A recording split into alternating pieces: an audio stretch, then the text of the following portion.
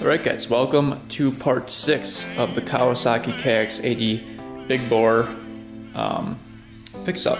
So, previous video we had the problem of the coolant leak, and now I took off the top end, as you guys saw from the previous video, and we found out that the piston is a big bore, and the cylinder is a 99cc cylinder, so it's off of a KX100, I figured out from the comments, and that means it's 99cc, and 0.080 is a 80cc. I believe it's a KX100 head as well, because I was looking up something on eBay, and a lot of the KX80 heads aren't as wide as this, so it doesn't match up with the cylinder, unless someone like used this one and just like dug it out a little bit more. I'm not sure, but this is a 1 through 2, it says on the side like that. I think the KX80 is 1 through 1, so I think that's the difference on them. As you can see, the head is in pretty decent shape. There's only a couple marks right here, which isn't a huge deal. A lot of people said to take a piece of glass and then use some rubbing compound or sandpaper and rub it like that until you flatten out this a little bit, which I'm going to do that a little bit later. But first I want to fill in these little gaps right here. You can see it's very pitted right here, and there's another spot too. Oh, right there. You can see it goes all the way across right there, that line. So I'm going to take some JB Weld and fill in these cracks before I sand it down, just so that those cracks are filled in and that we don't get any coolant leaking. Because that one crack right there, which that's where it was leaking from, can leak right into the cylinder, because this crack goes all the way along. So the coolant fills up these gaps, which line up with these right here, and the coolant goes up into here. And if that crack doesn't match the gasket, that will go all the way into the cylinder. So I bet you the cylinder was getting wet with water and misfiring at some points when coolant was leaking in there. That's probably why the bike was running pretty crappy. So I think once we fix this, put a new gasket in there, everything should be good. So first thing we want to do with this thing is really clean it up so that the JB Weld makes good contact with the head. So we're going to take some of this spray here. This is like degreaser spray. Just going to spray that all over it, and then let that sit for a little bit, and then spray this end, just to clean up all the oil and stuff that's on it, because we don't want any oil on it, we don't want anything on it. And I'm going to take a little piece of sandpaper and also kind of just rub that, just so we get a better contact for the JB Weld to stick. And I think JB Weld takes I think it takes like 24 hours. I also got this other stuff that takes a little bit less time, but I think after 6 hours it should be good enough to slap on the bike. We will see though. I'll look up on that and see that. But yeah, we're going to clean it up here and then we'll be good to go. So now I'm just going to take some sandpaper. It doesn't really matter what grit, as long as it's not too heavy, and then just scratch up the surface where you're going to apply the JB Weld, just so that it can have a better contact. But yeah, we're just going to scratch up the surface right there, just like very lightly. I'm using like 800 grit right now, so it's not going to make a huge difference. I just want to have a couple scratches in there, just so that the JB Weld has something to connect to. And then we're going to spray it with the degreaser stuff again, and we'll be good to go. Now that that's done, we're going to apply equal strips of JB Weld to it. I've got this little mixer, and then we're going to apply it to the cylinder head. So stay tuned for that. Alright, so make sure you have a pretty clean surface. Just get all the dust off of it. You're going to take the black kind, do one little strip right here.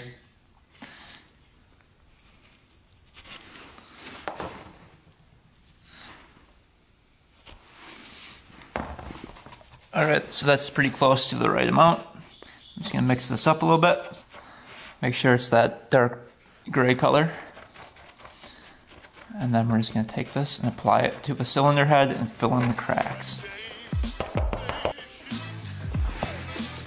Alright, so I've already applied a little bit to to the cylinder head.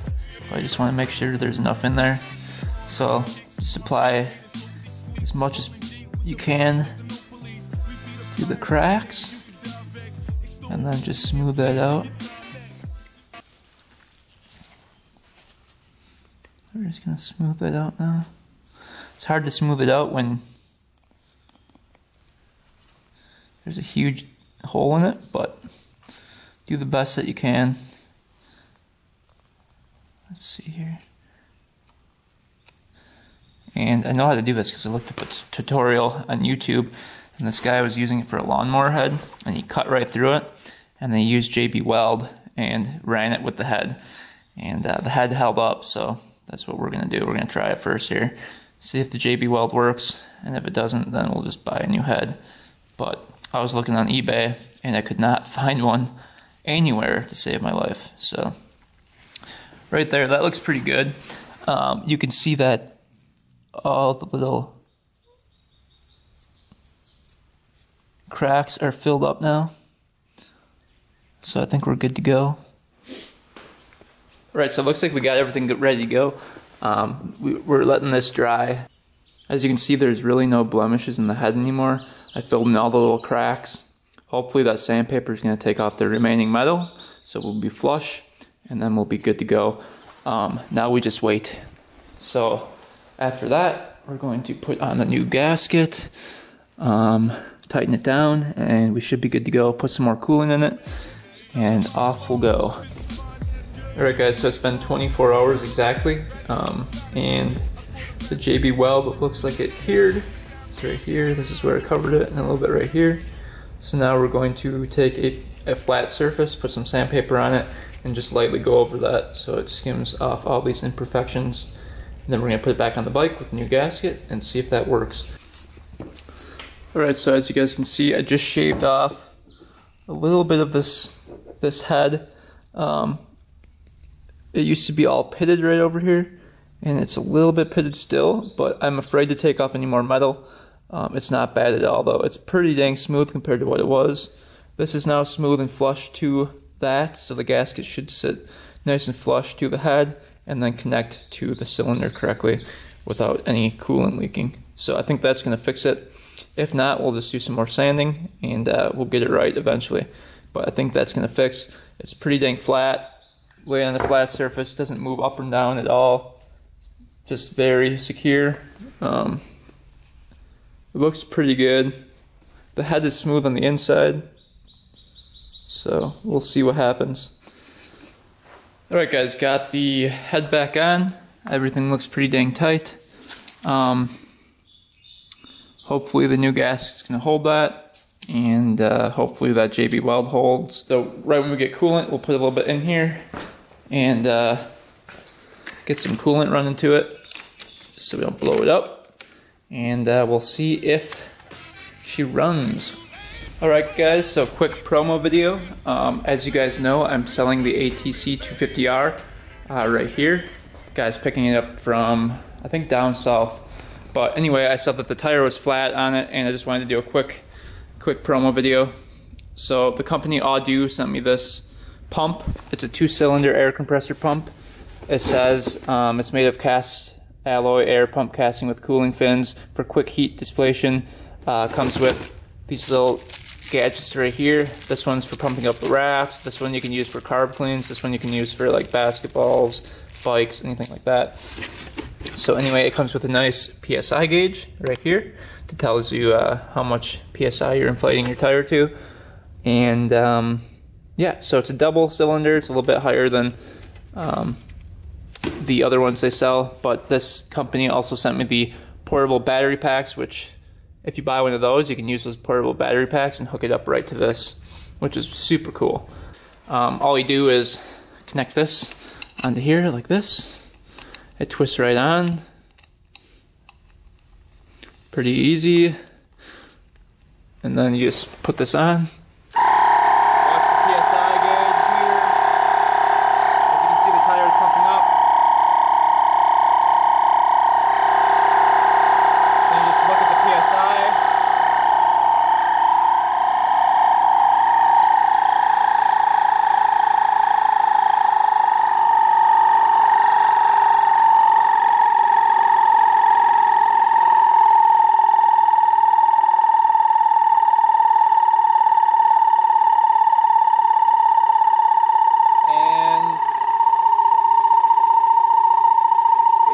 pumped up. And then you just turn it off, like that, and then disconnect it. And you're good to go. Nice and pumped up tire. Obviously the battery is dying, but it continues to pump up to 150 PSI, as you can see on the gauge. So super nice tool. You can use it to like spray out your carburetor if you need it. You can use it to pump up tires, and it's really nice to have a little portable air compressor wherever you go.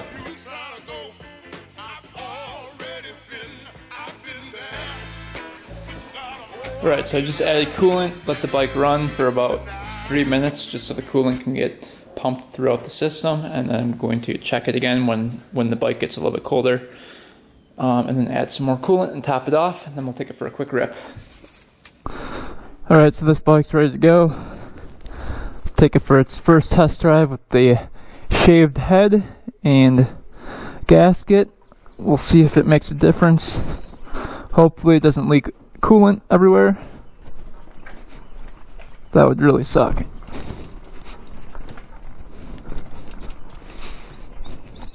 Let's see if we got any gas in here. A little bit. Not a whole lot. Should be enough. Alright, here we go. Let it warm up for a bit too.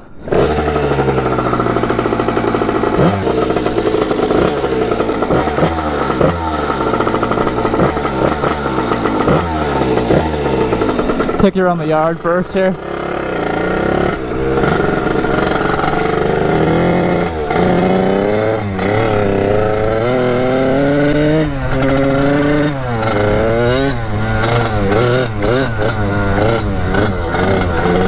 Woo! Pretty peppy little machine.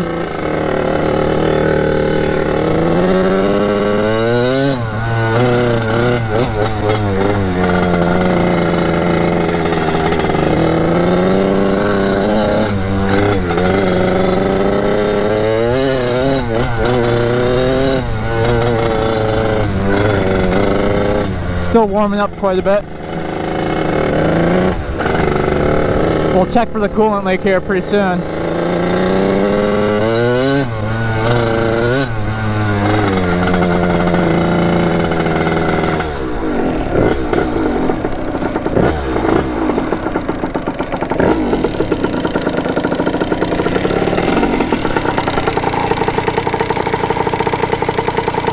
I don't think there's any leaking coolant yet.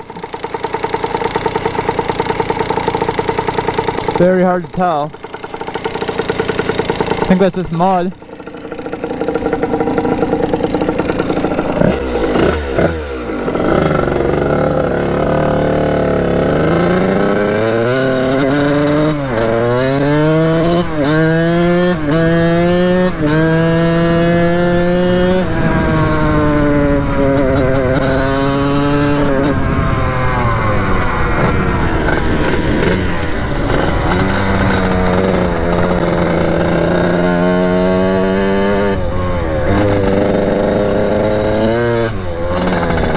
Seems pretty good.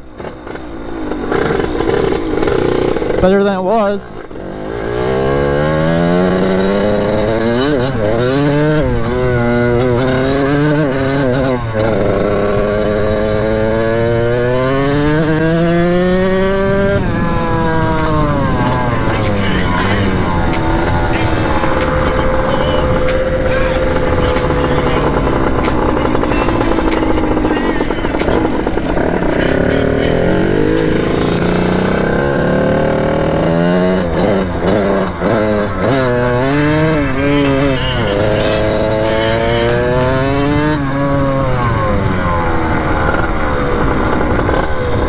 This thing's a crazy little bike.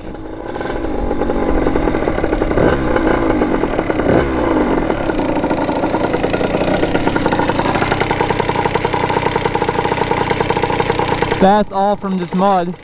So I think we fixed the coolant issue. That's really good. It's running like really crispy. Man, it sounds really good. I'm happy with it. I think we're done. I think this bike is finished. Idling nice and perfect. Oh baby. Chuck! Doesn't leak coolant anymore. Done with it. Woohoo, finally.